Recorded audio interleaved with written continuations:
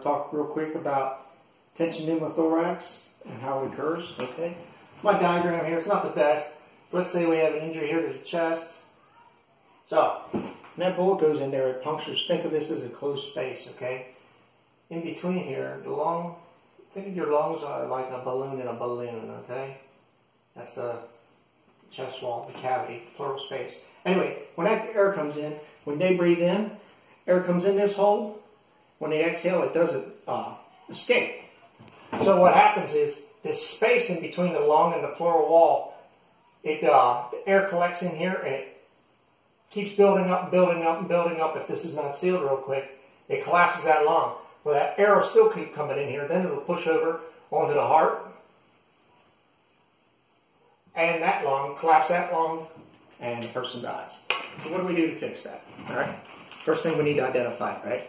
So, you guys know it. I'm a halo stickler. Nice thing, halo makes a big one. So if somebody got peppered with shrapnel or there were multiple injuries, you could slap this big one on there and it'll cover 2 or 3. Some people, TCCC recommends a 3-sided occlusive. Just whatever works. I know tape fails. People are sticky and bloody. Tape will fail. Halo stick, hyphen stick. There's other products out on the market, but make sure they're well tested before you use them. I know the Halo, when I was in the unit, they passed rigorous tests, and the Halo stuck, along with the hyphen, but the hyphen failed after a while. So, there it is. If you got any questions, drop me a line, and look forward to hearing from you. Doc out.